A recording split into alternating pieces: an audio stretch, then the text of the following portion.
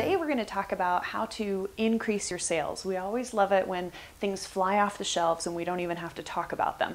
So your sales needs to be doctor-driven, but it also needs to be patient-driven. And as you're educating your patients about things like the fact that they have inflammation, the fact that they have digestive issues, things like that, you always want to have products that can address those in your office. Ideally, you're going to also have those products out and about, like say on a shelf like this. And then one of the great ways to draw attention to it is to put a sign in front of it talking about what it is.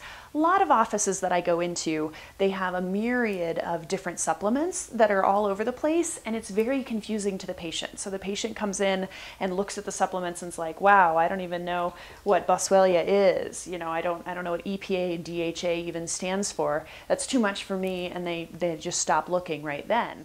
So what you want is you want a sign in front of what this shelf is. This one specifically says natural pain and inflammation reduction tools. So now patients know when they come over here to this very simple shelf that everything on this shelf is going to help with pain and inflammation.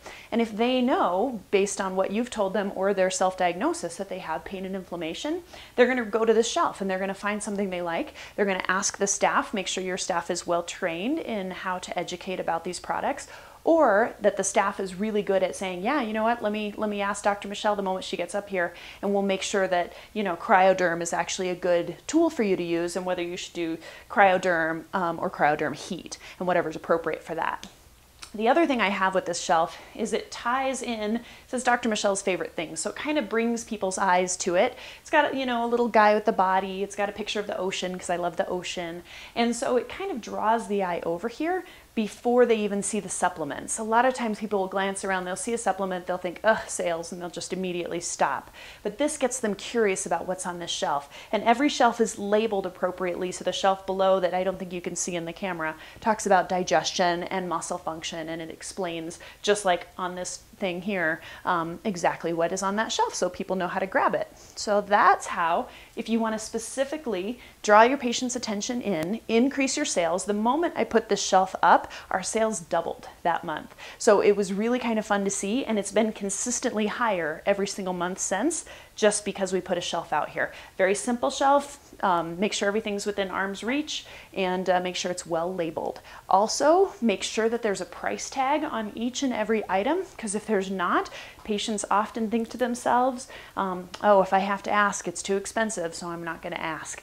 So instead, make sure it's all really clearly priced. We actually use really bright, colorful stickers to kind of make people smile when they see them. And then they don't think so much about the price, they just know that the value is there. And that's how you do it. So look around your office, find a good spot where you can put up a shelf, make it a very simple shelf, try to add some personal touches. If you have lots of staff members, you could have, you know, Sarah's favorite things and Shelly's favorite things and Bob's favorite things and then Dr. Kowalski's favorite things.